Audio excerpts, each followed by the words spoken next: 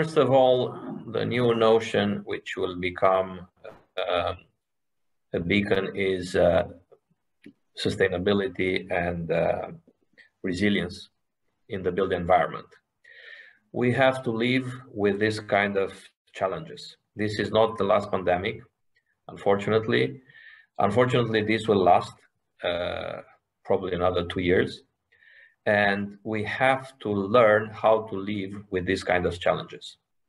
And that's the global view that probably will be the next trend. How can we adapt to these kind of challenges and life to go on without any lockdowns and big issues that lockdown is coming with? And the answer is a new concept concerning healthy building, and the workplace of the future should adapt these kinds of challenges.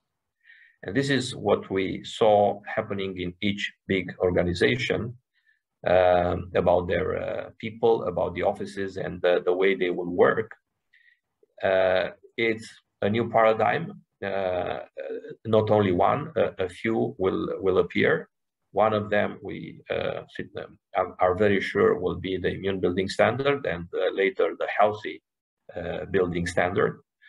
And it's the way people will work without being all the time remote. Because remote is good in the beginning, it's nice to have it from time to time, but real work, it's inside teams.